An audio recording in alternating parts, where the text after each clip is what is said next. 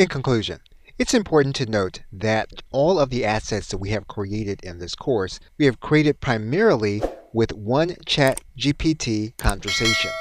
And you'll see it here marked at the bottom on our left side menu.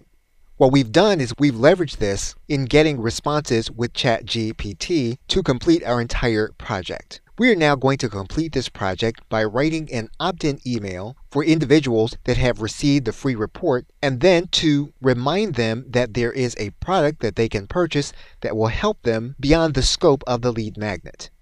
We are going to give ChatGPT the prompt in order to do it. So we are going to give several elements to the prompt. And we're going to bring those elements in. And basically, now that we have the elements of our prompt, we are now going to click Enter so that we can get our opt-in email. Now, one of the things you'll note about the opt-in email is that the chatbot remembered our support link. We didn't have to tell it what that support link is. And that has everything to do with us using the context that we have created inside of one conversation. And so if you're going to be working with a specific project, it's a good idea to try to do all of that project inside of one conversation. At the same time, though, you want to make sure that you're saving everything that you do, since there is the possibility that ChatGPT could lose that information.